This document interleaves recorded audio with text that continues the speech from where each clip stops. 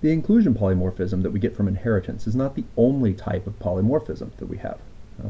There's another form of universal polymorphism, something that allows us to work with an infinite number of types, called parametric polymorphism. This is actually something that you've seen, but you've seen it through the libraries. For example, when we create an array, and I'm going to make 2 of these, that's why I gave it the name array1, and I pass it 1, 2, 3, note the type that came back. This is an array of ints. Okay. The square brackets here are holding a type parameter, and that's why this is called parametric polymorphism, is that there is a parameter here that specifies a type.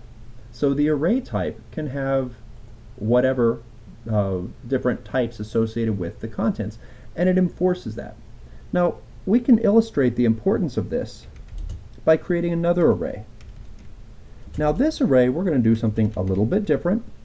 We are going to specify our own type. So here we let Scala's type inference figure out that this was an array of ints. Here we're saying we want this to be an array of any. Now remember, any is that type at the very top of the Scala type hierarchy, which can represent absolutely anything. So now my return value is an array of any. What's the difference there? Okay, so one thing is this absolutely enforces that this array can only store integers. As a result, I can take the sum. I cannot take the sum of that second array. Okay, and the reason is it says that it cannot convert the contents to a numeric type, because it only allows you to do the sums of numeric types. But of course everything in there is a numeric type, but because it has this, it is an array of any, that is not being enforced. And so to make this clear,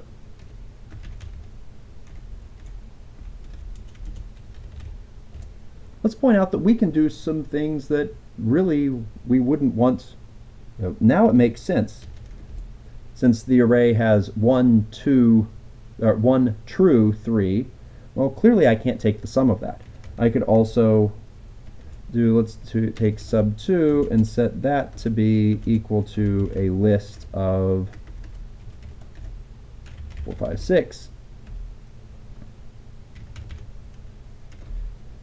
Now we have contents like this, and it's not even clear what the sum would be for this.